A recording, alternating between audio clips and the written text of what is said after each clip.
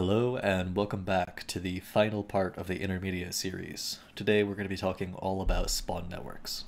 So there is a reason why this video has taken 3 months to come out, and that's because I've been watching every new update for news about buddy rallies. Buddy rallies really shook up my plans for this video and the beginning of my advanced series of videos because they really changed high-level gameplay and how it works out. I have a video on this. If you're interested in watching, I'll link it here.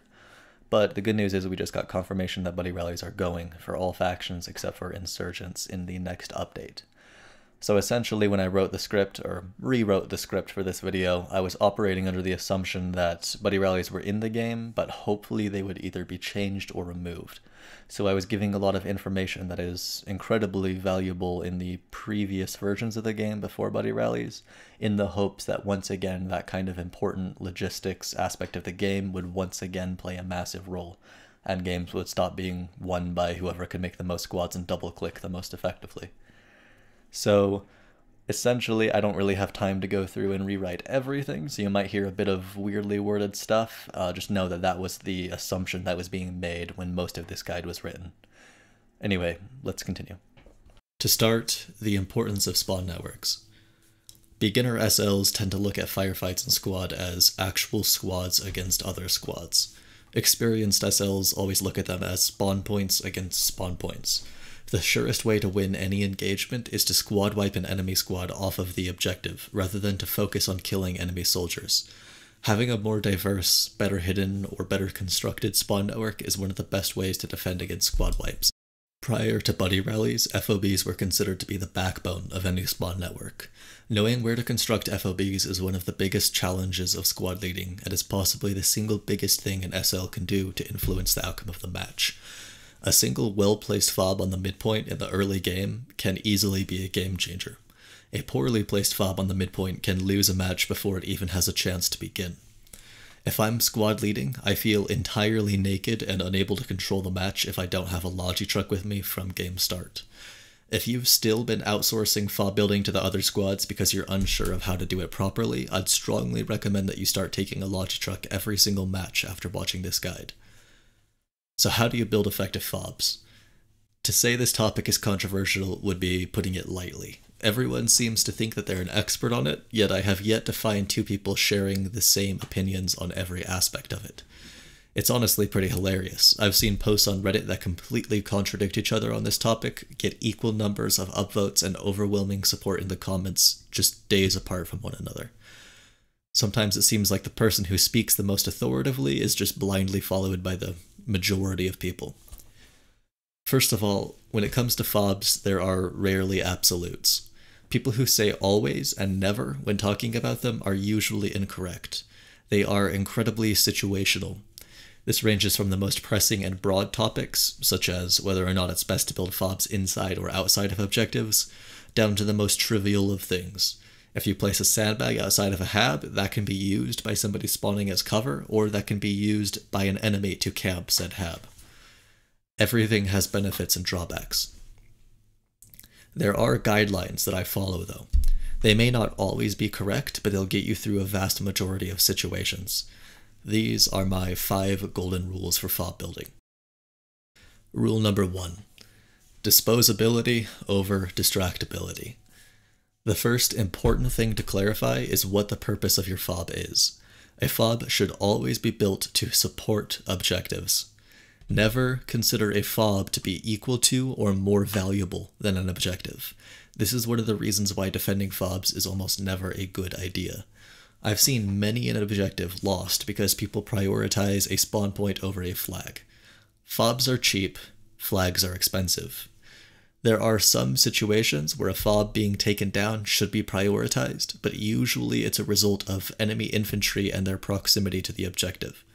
For example, if everything is quiet on your defense objective and you notice that your FOB to the west is going down, it's best to push into that contact. If you're able to save the FOB, that's great, but the main reason you should be doing this is simply to meet the offensive before it's on cap range.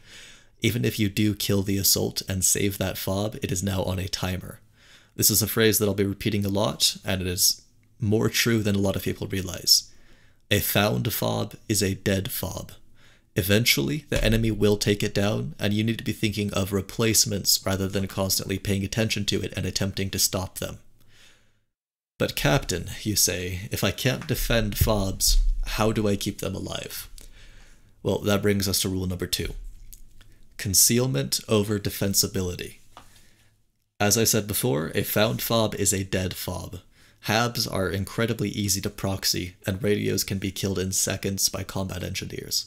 Once a FOB is discovered by the enemy, they will generally shift their focus to it, trying to destroy it or camp it in order to prevent your attack or defense from continuously respawning. The best defense an FOB can have isn't sandbags, Hesco walls, emplacements, or even defenders. It's concealment. A FOB placed in a structure, in defilade, in a dense tree line, or in general out of line of sight of the enemy's lanes of attack, can remain there completely undetected by the enemy for long enough to make the difference on an objective. For this reason, you should also be discouraging squad mates and teammates from firing from your HAB. Engagements should be started as far away from the HAB or any other spawn point as possible. But Captain, you ask, what if this fails? If you're not allowed to defend your FOB, what if your concealed FOB is discovered? How are you supposed to continue your attack or defense if your only spawn is failing and you're not allowed to go save it? Rule number 3. Quantity over quality. You should absolutely never, ever only have one spawn. If you ever find yourself in a situation where you only have one spawn, your immediate reaction needs to be doing everything you possibly can to get another one up. An FOB and a rally point is the bare minimum, and if you're on defense, you should be analyzing your position and working on creating more at almost all times. When V12 increased the supply load of trucks, decreased the radio limit radius to 300 meters, and then added the 30-meter overrun mechanic, I jokingly called it the double FOB meta patch. Much to my surprise, I didn't really see this technique utilized as much as I thought it would be. Don't forget that building a HAB and an ammo crate is incredibly cheap, anywhere from 200 to 600 supply, depending on your faction. If you plan to double FOB a defense objective, you have the option of having an immediate spawn directly inside of the objective as well as a fallback spawn if your other one is overrun. You can also use that second FOB to get outside of an objective that's being pushed in, if you need to flank around and take down attacker spawn points. If either FOB is lost, the impact is less significant. Usually when I utilize this technique, I keep the radio and the HAB together on the objective FOB, and then separate them on the second one in order to get the HAB within a reasonable distance of the objective. Double FOBing doesn't always have to follow that exact pattern. On some objectives, I might place both of my FOBs on opposite directions of one another to act as canaries or barriers.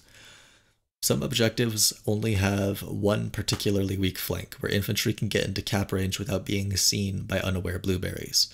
Sometimes I will deliberately FOB those weak spots. The steady stream of people spawning and the status of the HAB can act as a canary to give you advanced warning if that flank gets hit. If it does, everyone on your team is going to notice and start pushing that weak flank to counter the enemy. Not because they're experienced and they recognize that the advance needs to be halted before it's at your doorstep, but because they see a FOB going down and feel obligated to defend it. This is a taste of how you can observe the mindset of the average squad player and use that knowledge to benefit yourself. That will be a very strong theme of the next video in this series. Bear in mind, it doesn't have to stop there. Triple FOBing is also a possibility. Generally speaking, the more FOBs you have in and around the defense objective, the more likely you are to successfully defend it. This is easier than ever with the introduction of helicopters, especially if you have some downtime on defense.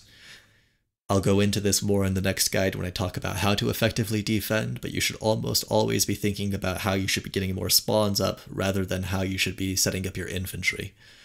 Of course, that is a bit of a broad statement, and I will be clarifying on it later. Now, the biggest advantage of having several FOBs used to be the defense it gave against getting squad wiped. It used to be that if your only FOB went down, every rally stomped afterwards represented a squad out of the action, forced to go back to main. If some squads weren't wise enough to have a rally at all, they'd be wiped back to main immediately when your defensive FOB fell. These days, even one surviving rally can allow a team of 40 people to spawn at it within 60 seconds, so the strategy of forcing or preventing squad wipes to capture objectives, which used to be effective enough to allow for experienced 4 or 5-man infantry squads to single-handedly defend or capture objectives, was basically removed from the game. Because of this, these days, double fobbing isn't as important as it used to be, since ultimately a wide net of rallies is the most reliable spawn network. However, I'm hoping that one day squad wiping will be relevant again, so if I were you, I'd hold on to this information. Also, don't forget that not everyone is fluent in buddy rally, and sometimes having multiple spawn points on top of your multiple rallies can also help, so double fobbing still isn't a terrible decision. And of course, as I've said, rally points are the other part of this. Right now, the most effective team structure is to have as many small infantry squads as possible to maximize the number of rallies and increase the size and diversity of your spawn network. Don't forget, in the days of buddy rally abuse, any buddy rally is a potential team-wide spawn. When a spawn point goes down, your ultimate goal should be replacing it in a new location. Having supplies handy on a truck, which I'll get to later, can ease this process along. Running to defend the spawn point being lost is usually not an effective method. Of course, if you're on defense and an external fob goes down, the best move is to push in that direction purely for the purpose of meeting the attack, if nothing else, as I clarified earlier. But if you're on the attack and your fob goes down, think of replacements, not defensibility. Once again, quantity over quality. Rule number 4, realism over idealism. It is important to be realistic about how your fob will be utilized. For example, let's say I was considering creating a fob here on Kohat. At first glance, this looks like the top of a hill, which always makes for a terrible fob location, but it isn't. There is a little indent on the top of this mountain where a fob can sit comfortably and be completely concealed from the northern and eastern part of the map, where most of the enemy contact is. The trouble is, if I constructed this fob to have my own squad spawn on it in order to attack a mod's eye, I would have the awareness to move southwest into the low ground prior to making my attack. Pushing objectives over hills is a sure way to be entirely useless on Kohat, and the river valleys around Mod's Eye make for good concealment while pushing the objective. All in all, it is not a terrible attack fob for that location, if it's used effectively. But we have to be realistic about these things. Will it be used effectively? No. I am positive that another squad will spawn on it, draw a straight line to the attack objective, and push into a slaughter. There'll be meat grinding tickets, probably giving away the fob location to anyone on the enemy team with half of a brain, and will ultimately cost the team quite a bit. Another example of this is building a fob on offense when there is no spawns on defense. Most squad leaders will take the path of least resistance to get themselves to an objective. If your defensive fob is falling, and you're suspecting that the defense flag will fall after, it can be a poor decision to build a fob on the offense objective, even if you're already on your way there with a Logi truck. Many times I've been in this situation, quickly built a fob, and then ran for the attempt at a double neutral.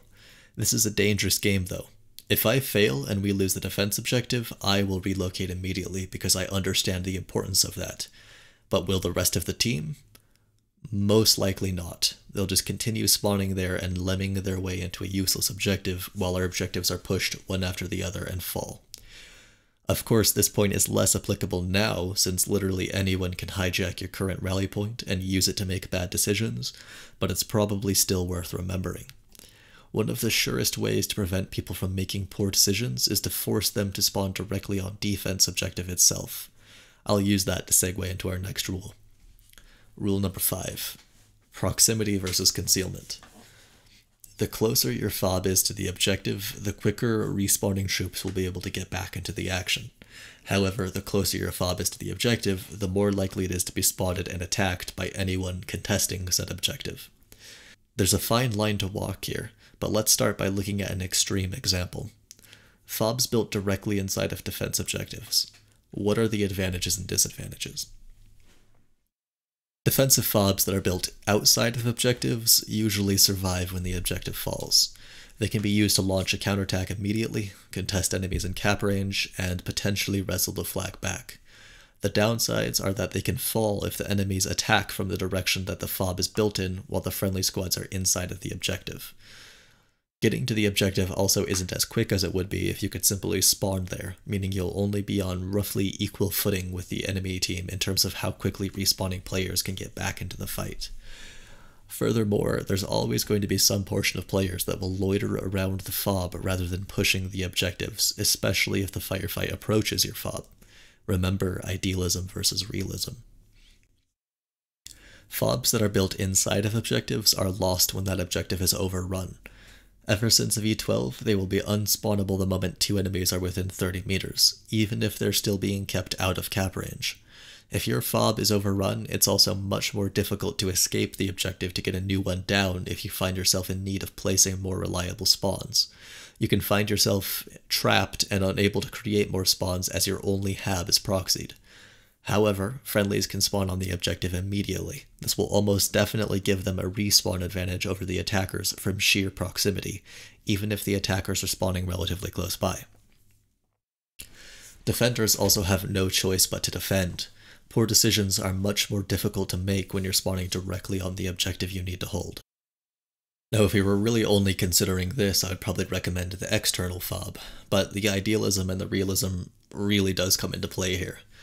Ideally, if you constructed an external FOB, squads would spawn on it, leave it, drop rallies in or close to the objective, and then hold on as long as possible. Wounded soldiers would wait for revives, or if they were forced to respawn, would have to move roughly the same distance as the attackers. And then, in the event that the enemies made it up to the border, you would have the advantage of the entire defending force not losing the ability to spawn. The fight would continue, even if the defenders were on the back foot, whereas that same fight would have been over entirely if the HAB was on the objective. The trouble is, of course, that this is idealism in play. In an ideal world, friendlies would move off of your HAB immediately and would be actively trying to fight for the objective.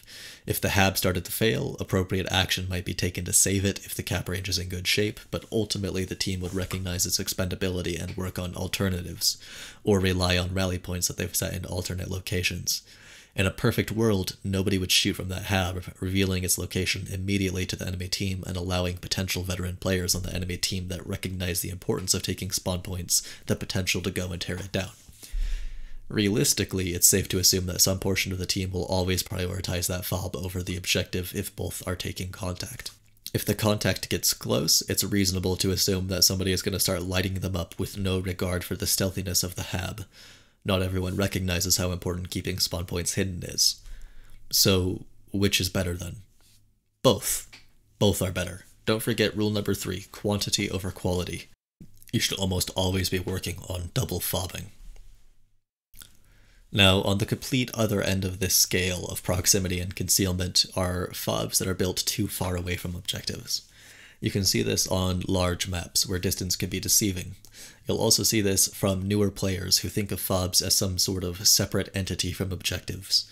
Their idea of a proper FOB network might look something like this, where FOBs offer access to various objectives and good concealment from players.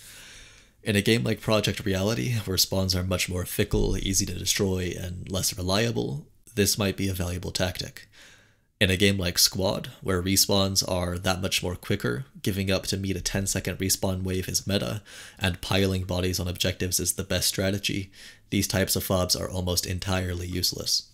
Sometimes, squads of 9 men will sit on these FOBs, provide, quote, overwatch, unquote, build mortars, and support the team by defending a spawn point that they believe to be applicable to most of the map. In reality, they're sitting on a uncompetitive spawn, which technically gives access to several areas on the map, just not in an effective way whatsoever. They will be ineffectively firing at people 600 meters away from them who are actually playing the objective, and they're about to learn the rule of concealment over defensibility when a lone combat engineer decides that they're sick of the mortars, follows the sounds, and then sneaks around the 8 oblivious players digging sandbags to destroy 30 minutes worth of helicopter Logi runs in under a minute. As I've said here, this is a fine line. Close enough to the objective to remain competitive, yet far enough away that your FOB is unlikely to be tripped over by enemies unless they are also coming from the exact direction that the FOB is located. Let's move on to where you should be building FOBs. Not relative to the map or objectives, but the actual structure itself. The radio should be concealed or buried. If you are outdoors, put it in a bush or a trench where it can be concealed. If you're indoors, place it on an elevated position that's harder to reach by infantry attacking it, or a room you can block off with a HAB or a HISCO, or directly inside of the HAB where the enemy won't be able to dig it without first completely removing the HAB. Don't forget that radios can take damage from HMGs, mortars, etc., which is why you generally want them under a roof. Be careful when placing HABs in confined areas. It's the best way to make them stealthy, but it's also quite difficult, and if you mess up and have to dig it up, you're not getting those construction points back. If you're placing a conventional HAB, the exits that you have the clearest line of sight on are immediately to your right and left. Free look can help you judge depth better than if you were just using the default camera angle, and you can also rotate the HAB slightly using the arrow keys, which can be effective for seeing one of those entrances to make sure you have at least one exit. Don't forget that they will spawn in the dead center of the HAB, so if there's a wall there, they won't be able to get out the exit that you're trying to allow them to. Also, make sure that the HESCO isn't sticking out of the wall anywhere. That will basically lose any of the effectiveness you had from concealing it, and will also allow enemies to dig it from the outside. You'll probably do this by accident a few times before your depth perception is up to par. Don't forget that the actual HESCO extends slightly further than the ghost that you're seeing. So if you're barely allowing enough room in an exit, the HESCO might expand to then close off that exit. Similarly, if you're right up against a wall, the HESCO might expand outside of that wall. So don't take that ghost to be 100% accurate. If you're an irregular, your exits will be a little bit different. I'll place a diagram on the screen to show you exactly how you're placing those.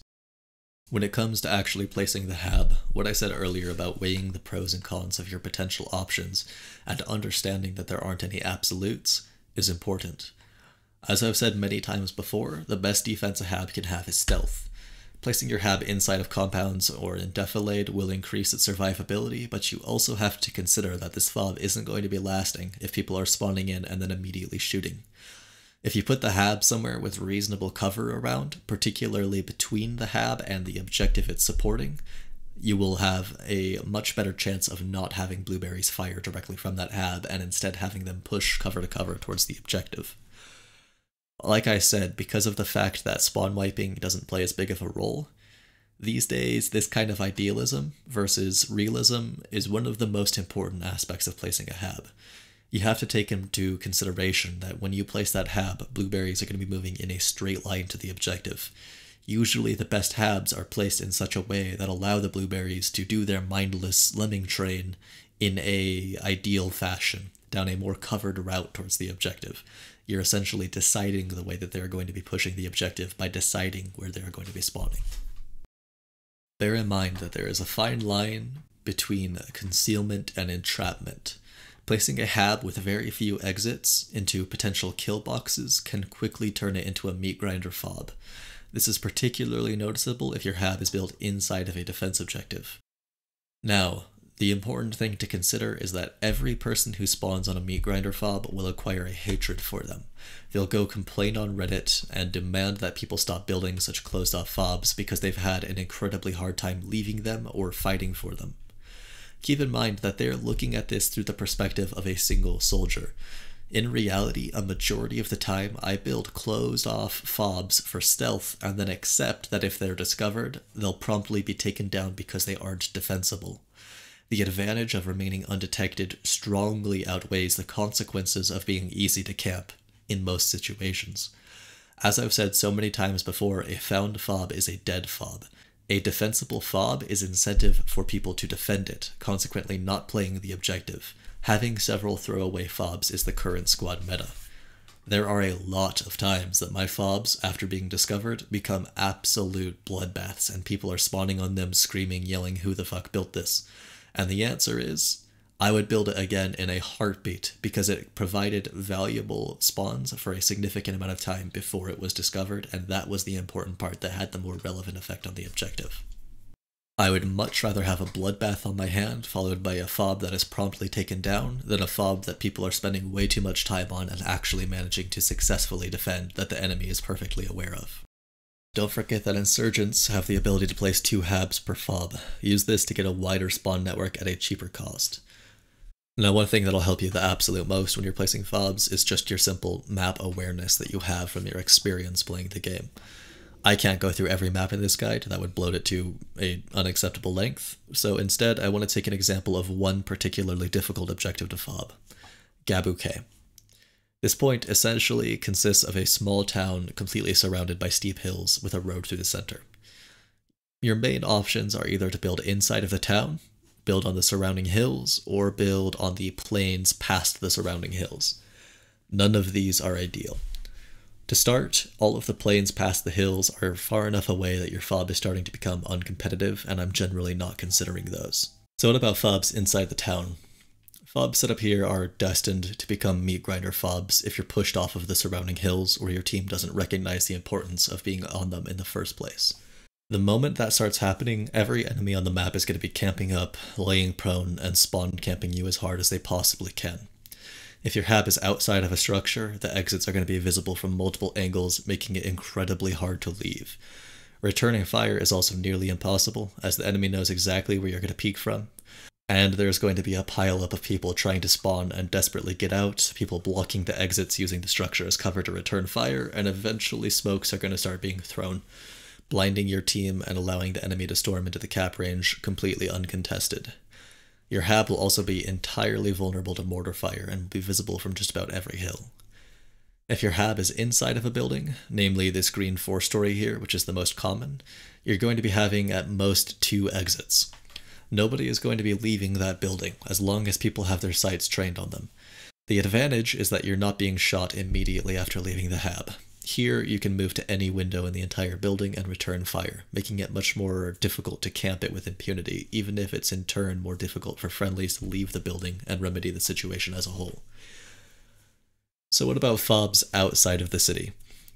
They come with a whole new set of problems. If you construct it on the peak of either hill, you're completely throwing away the stealth advantage of your FOB. It's going to be an immediate target. It's also going to be incredibly visible to the enemy from many different points on the map. In a lot of ways, this is similar to building in the open inside of an objective. The way it differs is that people are going to be able to fight more effectively from this position. That's honestly a curse though, because if people take fire immediately after leaving the HAB, they're going to turtle up and return fire. If their position is favorable, they will sit there regardless of what's happening in cap range below. These hilltop HABs are a massive problem on maps like Kohat, where people utilize them as fire bases with good sightlines over the objectives and refuse to push. It's another case of idealism versus realism. Ideally, some amount of people would be up on that HAB, covering the objective and engaging enemies far outside cap range. If the people inside the cap range started to fail, they would be pulling off and moving in. Realistically, the entire team is going to spawn up there and feel no incentive to protect the cap. This is especially noticeable on this objective in particular. It's very common for me to see 2 FOBs built on opposite hills at the very beginning of the game, with the infantry posted up on both shooting at each other. The reality of the situation is that the flag is going to be captured by the team that best recognizes that what they're doing is useless and makes a mad dash for the town.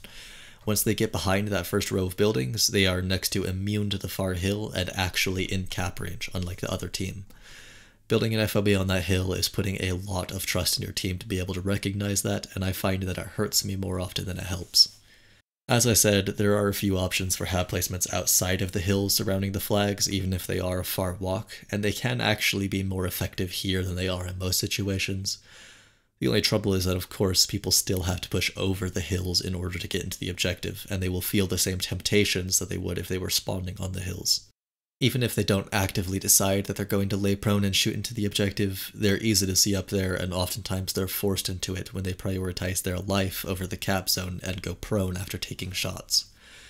The other issues with these HABs is that they're normally extremely exposed to the expansive road network around Balea, which increases the chance that they'll be taken down by flanking squads or spotted by armor rolling around. In most maps, a squad that flanks from a similar angle to where you've constructed a FOB stands a decent chance of missing it entirely if it's well concealed. On Gabuke, if your FOB is beyond the crest of the northeast hill, literally any attack coming from the entire eastern hemisphere of the objective will see it and prioritize it. So, what's the best option? I'm still trying to figure that out myself. I wanted to use a really difficult example to explain how FOB placement isn't black and white. There is no always and there is no never. In a majority of situations, I will prioritize making a meat grinder fob in the greenhouse inside of the objective. Even if people are constantly spawning on it, dying, removing our defender's KD advantage, bitching about it later on Reddit, and screaming that FOBs should never be built inside of buildings, at the very least, everyone who's spawning is forced to protect cap range. Furthermore, the HAB will never become a meat grinder if your defenders are following their natural compulsion to spread out to the surrounding hills and create a healthy net of infantry just outside of cap range. This FOB only really starts to suffer when you're on the back foot, unlike the other FOB option, which can immediately show its downsides if your team isn't experienced. Sometimes, anyway. Other times I run into squad leaders who will spawn on the FOB, start building things, and insist that their entire squad remains inside the building for whatever reason. Of course, that never ends well. Hey, squad 2. Yes. Yo, join me, dude. Okay. Join me. Listen. I'm kidding. Oh, shit. That's why I'm not joining you. However, I think that it's generally easier to build the FOB inside and encourage people to spread out than it is to build the FOB outside and encourage people to move in. But if you're paying attention, like I've said so many times before, this is just the FOB I'm prioritizing. You should always be building both. That is the correct answer. Double FOB this objective, triple FOB this objective, get a wide buddy rally network. The more, the merrier. So now that you know where to build FOBs, let's focus on what you should be building. As I mentioned in previous guides, most FOBs that you place shouldn't consist of anything more than a HAB and an ammo crate. Every piece of cover that you place increases the likelihood of the FOB being spotted in return for only a marginal increase in protection, if that. Not to mention the time spent digging that piece of cover is time not actively spent spotting for enemies, reacting to firefights, or pushing towards the objective if you're outside of one. Similarly, building weapon emplacements drastically increases the chance of your FOB being spotted. HMGs are loud, distinct, and fire a hell of a lot of tracers. Mortars are even louder and more distinct, and once again, they're usually only marginally increasing your team's effectiveness at the cost of advertising your FOB's location for the enemy. I'll talk more about mortars later. The exception to this rule is the ATGM. They are incredibly useful. They're just as loud and distinct as the other weapon emplacements, but they can be used as an extremely useful offensive or defensive weapon against armor. Most people place ATGMs at locations where they have the best field of view. This makes them incredibly noticeable and easy to snipe people off of, but given that the average range of an engagement between an ATGM and a vehicle is pretty great, someone with good situational awareness on an ATGM can usually get the drop on any vehicle as long as there isn't infantry engaging him. When I'm building ATGMs, I try to keep them fairly distant from the HAB and the radio, and I do try to give them the best sightlines possible despite the obvious disadvantages of easily being spotted. Now, ATGMs cost 600 build points. Conveniently, the cost of a HAB and an ammo crate for conventional factions is also 600 build points. Because of this, I almost always carry multiples of 600 build in my Logi trucks. If I'm playing a very tight infantry-focused map and I'm building an important FOB that I know a majority of my team will be spawning in, I'll probably just take 600 build and then focus on getting a ton of ammo down on that FOB. If I'm playing on a medium to large map, I will look at the first objective I intend to FOB up. If I want to place an ATGM, I will bring 1800 build. 1200 for my first FOB plus the ATGM and then 600 on standby. If I don't need to build an ATGM, I'll bring 1200, once again keeping 600 on standby for that next objective. If I'm going to the midpoint and would also like to double FOB it, then I'll bring 1800 build. The 600 that I'm keeping on standby in all of these scenarios is either for building a new FOB if mine goes down, or building an FOB at the next destination if a flag is captured. In extreme cases, I might take 2400 build for a total of 4 HABs or ATGMs, bearing in mind that this leaves me very little ammo. There is of course potential for the ammo to be brought later by helicopter, or another Logi run. Please note that this only applies for conventional factions. For irregular militia, 200 build is enough to construct a HAB and an ammo crate. For insurgents, I strongly recommend taking 400 per FOB for 2 ABs and 2 ammo crates. You can choose to use this law of 600s if you'd like, or to create one of your own. Whatever you do, make sure that you keep the supply that you're saving for later inside of your Logi. You do not want another squad leader spawning on your FOB and building emplacements with it.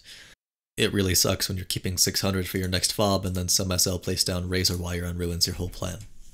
It's also very handy to keep 100 ammo in the truck, as it will allow anyone in your squad to switch to a crewman on it and repair it if it was disabled by the enemy.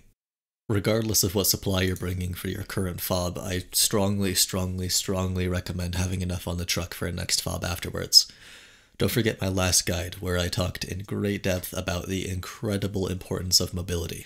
You want to be ready to ditch your objective and get to a new one with a new FOB at a moment's notice if you want to be winning games. Also, it very much helps if your current spawn gets taken down to have the supply on the truck handy for a new one.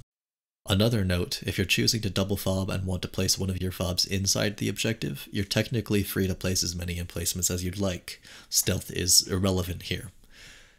Now, many people argue that this is the one valid application for SuperFOBs, especially on invasion. I still argue that they are rarely as practical as people like to imagine they are, but if you're smart about it and you're placing mostly emplacements and less cover, they can give your team a slight edge. There are a few very important points to remember though. People building emplacements have next to no situational awareness. If you have a majority of your squad digging rather than keeping an eye out, you are very likely going to lose that objective to the first smart squad that attacks you. I have walked my squad directly into SuperFOBs under construction before, taking down 20 minutes of work in 120 seconds, countless times. All because nobody was actually utilizing the defenses to set up a perimeter. They were too busy playing Minecraft. It is imperative that you keep a small number of people building, with significantly more watching your back.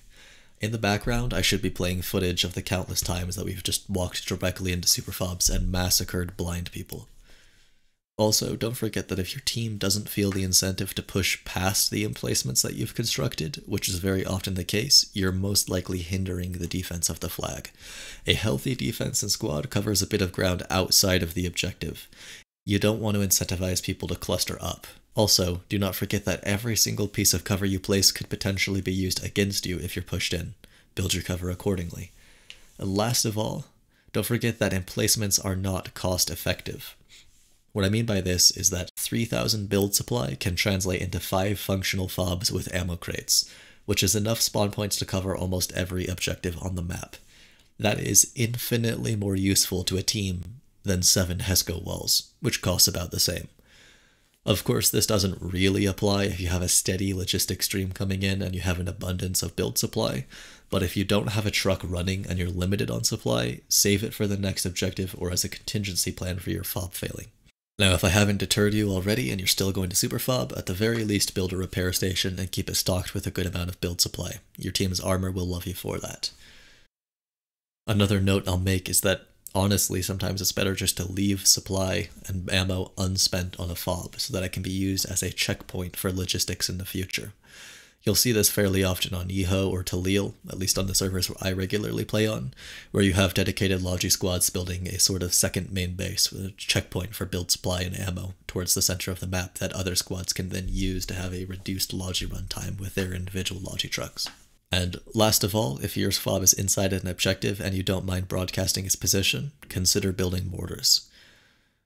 Fortunately, mortars cost 300 apiece for conventional factions, so building 2 mortars costs, you guessed it, 600 supply, which fits in really well with my law of 600s with what I take from main. Mortars are an interesting tool in squad, but you have to understand what they can and cannot accomplish. They were recently buffed back into being at least somewhat relevant at engaging infantry, but what they have always been great at is destroying structures.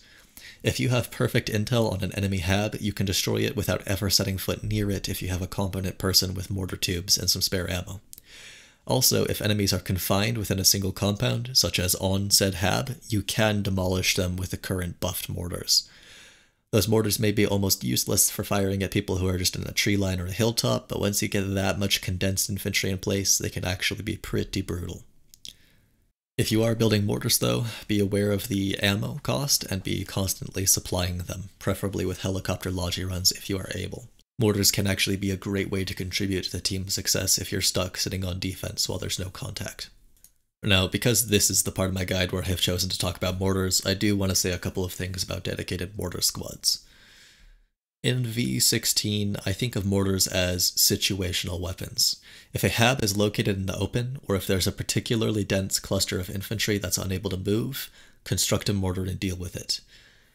Now, in V12 and previous versions, I was under the opinion that mortar squads just weren't worthwhile. They were better used as a reactionary tool to an exposed HAB being spotted than an actual dedicated small squad running them all match. When V13 came out though, and they kinda rebuffed explosives, they're back to being at least somewhat effective against infantry, so a small 3-man mortar squad can be reasonably effective. But please notice how I said 3 people. The incredibly important thing to say about mortar squads and specialized squads in general is that you do not need 9 men. You will never ever be effective enough to justify a 9-man mortar squad. If the entire team is playing infantry, that's close to 25% of the team's infantry. But in the current version of the game, where there is much more people being dragged away into vehicles, you will take nearly half of the team's infantry for indirect fire. It is just not worth it. If you want to operate 2 mortar tubes with a Logi driver and a spotter, that's 4 men. Don't fall into the trap of thinking, how many men do I need to operate my mortars safely and effectively? Think more along the lines of, given how effective I could possibly be, how many men can I justify taking from the objectives? It's very easy for people to start dreaming about a 2-man mortar team being supplied by a 2-man logistics team with 2 forward observers and 3 men working on security for the mortar fob, but I promise that you will never ever be effective enough to justify taking that much manpower away from the front line. Sorry if I'm coming across harsh, but this is definitely a sore spot for me. I have seen countless games ruined by 9-man mortar squads, tank squads, helicopter squads, or generally just any other specialized squad that isn't always on the objectives, taking way more people than they need to accomplish their task. I'd like to quickly mention something that I forgot here in post, and that is that helicopters can actually play a very significant role in a mortar squad. For example, if you're running 4 men, which is the most I would recommend, you can actually set up 2 different FOBs and have 4 tubes running if you're being supplied by the helicopter and that's handling the logistics ends of things. And that won't take too much infantry away from the front lines and will provide twice the firepower you'd normally be providing. Another interesting note is that helicopters are fairly strong right now in terms of how much damage they can take, and it's not too sketchy for them to fly around spotting. It's not necessarily something I personally like to do or really recommend, but it is possible currently, and a helicopter working with mortar tubes by supplying them and then scouting out where the mortars are landing can actually be a really cool bit of teamwork that works quite effectively in squad. If you're interested in mortars, this can be some food for thought. Now, moving on to a new topic here, I want to give my view on Logi runs. This is going to be controversial, as I have an opinion that differs quite a bit from most experienced members of the community. Most experienced SLs believe that Logi trucks should always be kept on the move, always delivering supplies to the front line, and never stagnant on a FOB waiting to get abandoned if they're left and it's overrun. These are all valid points, but I don't do this myself for one big reason. Ever since Logi trucks were given enough space to fit your full squad, they inherited the role of the transport truck as well. Many community members, myself included, were against this change initially, as we knew that Logi trucks would stop being used for logistics and start being used as transports by inexperienced SLs. Funnily enough, I've pulled a 180 on this line of thinking and have used Logi trucks as standby transports for quite some time now, even when they're entirely empty. The reason for this is how effective they are at lightning fast mobility. If you recall my last video, one of the biggest reasons I was against taking APCs as your main vehicle was that APCs are often busy and are unreliable means of transportation, given that they'll regularly be returning to base or far from your squad or caught up in an engagement. Having a Logi truck doing runs is really no different. I am never ever willing to be in a situation in squad where a flag capture is taking place and I am not already on the road reacting to it. Since buddy rallies killed a lot of my flag capturing and defending techniques and really reduced how effective I can be, reacting to the turning point of the game is now my single strongest influence on determining the outcome of the match, possibly tied with the FOB I create early game on the midpoint. I'm never going to find myself in a situation where I am not able to fully utilize this approach and possibly win a game. Of course, the consequences of this can't be ignored. My playstyle can negatively affect my squad's effectiveness in a small way. Dying and resupplying is usually common enough that a couple of magazines and patches will keep players competitive, but it's not uncommon for my squad to be out of GLs, medics to only be working with a handful of patches, and the AT being forced to be stingy with rockets. Because I have a clan, I do have the ability to coordinate with them effectively, and ammo is always prioritized for AT without myself even needing to ask. Rifleman ammo bags are essentially treated as spare rockets in BHM, which helps offset the consequences of this playstyle.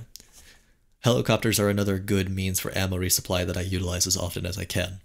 They're a fast supply of ammo to a lightly contested FOB and can help negate the effects of not having constant Logi runs from my vehicle. I'm not saying that I never do Logi runs, by the way. When I'm low on ammo and I know I have some time, I will try to coordinate them. It's just not as reliable as doing them constantly and involves more discipline for those on the objective. Now, ammo is a fairly minor thing, assuming that you're keeping your AT supplied. The bigger issue with my technique here is the greater possibility of losing trucks when FOBs are overrun. My only justification is that I weigh the benefits to be greater than the risks here. Getting trucks stuck behind enemy lines can really hinder a team, but I can also win a game if I have a truck on standby. I won't pretend that this is the perfect doctrine, and I won't pretend that there haven't been matches where I have been responsible for trucks being lost behind enemy lines and that having a pretty serious effect on the team. But there are extreme benefits to this risk as well. There are many situations where I can react even quicker than I normally would have been able to and can make it to objectives after a turning point long before the enemy team, setting in motion a leapfrog maneuver that easily wins matches. Now, of course, you can bypass this with a second vehicle. You can take a transport truck in addition to your Logi, just like the good old V9 days. The reasons why I normally don't is because normally there's only one transport per map now and it's set on a delay spawn, meaning it's unavailable from start. And of course, there's also the fact that when you take a second truck, you're removing an oh shit rally vehicle, as I like to call them, from main. If a squad gets wiped and needs to react quickly, you might be hindering them. Anyway, thank you for watching. That concludes the entire intermediate series. We're going to be moving on to the advanced stuff next, which is largely going to focus on attacking and defending flags. I currently don't have any of the scripts written out for that, so I'm not sure the format it's going to follow or how many videos there will be. But I'm probably not going to start working on them until the next patch is out and I have confirmed that buddy rallies are gone. So it might be a while before the next one comes out. Anyway, thank you for watching. I'll see you guys in the next one.